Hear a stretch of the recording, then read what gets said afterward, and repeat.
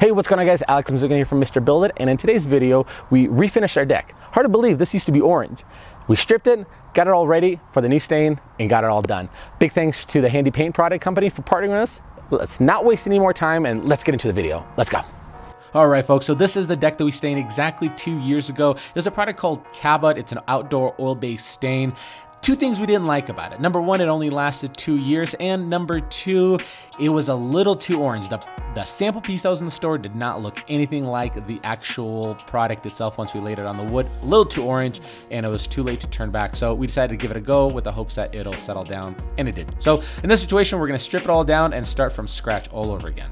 Now, the first step is probably one of the funnest steps, and that's cleaning your deck. Here, I'm using a 3100 PSI pressure washer with a nice wide spray nozzle tip. I'm gonna get rid of all the gunk and debris that was left over the winter and get this deck nice, primed, and ready to go.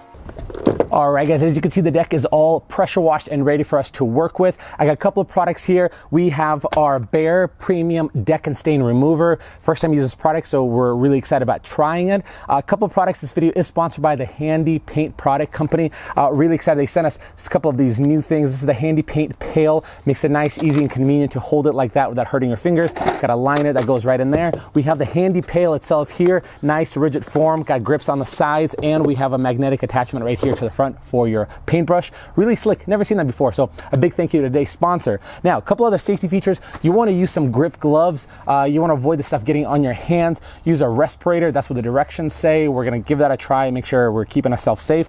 And as far as applications, a foam brush. They want to make sure it's poly blends, as well as an oil-based stain paintbrush here. This is specifically meant for decks. So we're going to pour it in here. The directions say do not use it in direct sunlight, which we're avoiding it. The directions say make sure you have a water hose nearby to not let the stuff dry on. You want to keep it moist. And lastly, it just says put on a liberal amount, which is easy for me to do. So let's get started. Let's go. Now, typically when it comes to restaining your deck, it involves adding one fresh coat of stain after 2 or 3 years to freshen the area up. If that's the situation that you're in, you don't need a stain stripper, you need a deck stain cleaner. And all that does is degreases the area and gets it primed and ready for the fresh coat of stain. Now, in our situation, we want to start from ground up, so we need to strip this color. The chemical that I'm using is advertised to work best between 15 and 45 minutes of dwell time to allow the chemical to start releasing the stain. Now, the hardest part is not allowing the chemical to dry. So what you want to do is walk around with a mist setting on your garden hose and lightly fan the area, not overwatering it and diluting it, but just keeping it moist and activated. Once that's done, and you will start seeing a filament rise to the top. It'll also start frothing as you're rolling your roller around.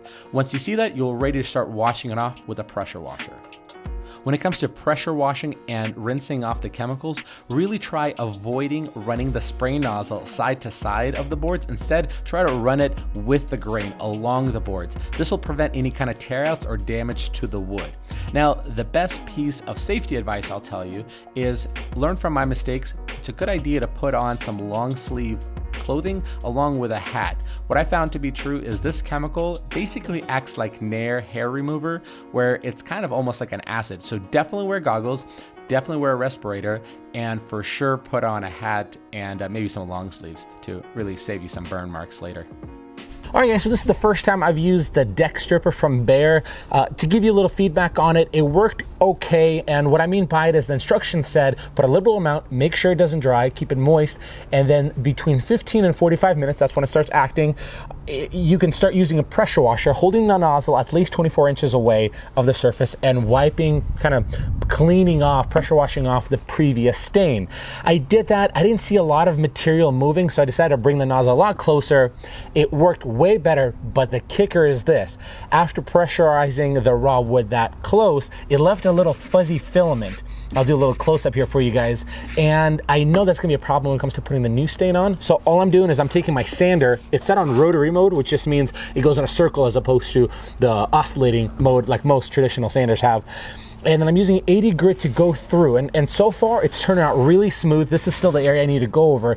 If you don't have a fancy sander like this, you can just get an angle grinder and put an attachment wheel with an 80 grit sanding pad on it, and then you can do the same exact thing. So I'm just gonna finish this up and then we'll get ready to put the new stain on. After all the sanding is done, use a leaf blower to dust off and freshen up the area. It's a good idea to wear a respirator with this. There's a lot of these chemicals out there that can be really harmful to your lungs, so make sure you take care of yourself. When it comes to my new stain, I decided to try some products from Behr. This particular product, I decided to get the premium version, mostly because they're saying that the stain can last a lot longer. They're saying that on decks, it'll last 4 years instead of 2, and on fences, it'll last 8 years. I'm really curious to try. I did stay within the semi-transparent family for one reason specifically. I know that stain tends to either rub off and phase or chip like a solid paint stain. So in my situation, I think I'd rather reapply an extra coat as opposed to having to resand the chip surfaces or even strip the area again. Once I applied 2 coats to the deck and 1 coat to the actual pergola itself, I let the product dry overnight before starting to walk on it. Now, when it comes to actually rolling the stuff on, typically, just like woodworking, the recommendations always apply with the grain itself. But in my situation, I tried going side to side or against the grain, if you will, and I didn't see any change in quality. So this stuff is pretty strong, it's pretty durable, and I'm really curious to let you guys know how this lasts in 2 years, and even better, if it lasts 4 years, how they promising.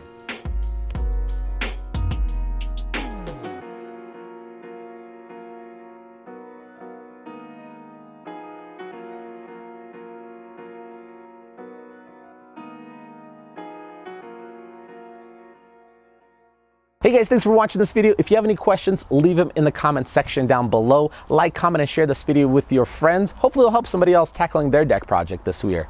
And subscribe if you haven't. A couple other videos for you guys to check out right over here. I'll put a link in the description of all the products I use. Big thank you to the Handy Paint Product Company for partnering with us. Tune in out this week. We'll see you guys next week. See ya. Bye.